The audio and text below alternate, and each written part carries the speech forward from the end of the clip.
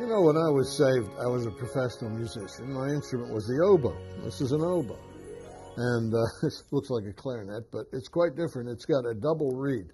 That is, two pieces of sugar cane are tied together, literally, and it's like your two vocal cords. It vibrates, the reeds vibrate together and make a very emotional and beautiful sound. And that is the instrument you're hearing as the solo on all of the pieces that we're playing in the series, of course. And, you know, since the Lord gave me this profession, I was in the New Orleans Symphony and the San Antonio Symphony before I was saved, and I went through music school. I went 10 years to music school.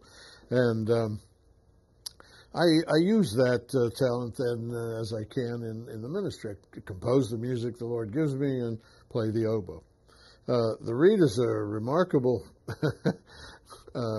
contraption because by itself it sounds like this.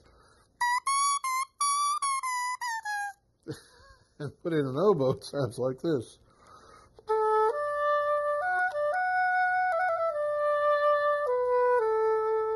So the pieces that I'm playing are not necessarily made for the oboe. I compose them on the piano, but look, it saves costs, and I enjoy it, and I hope you do too.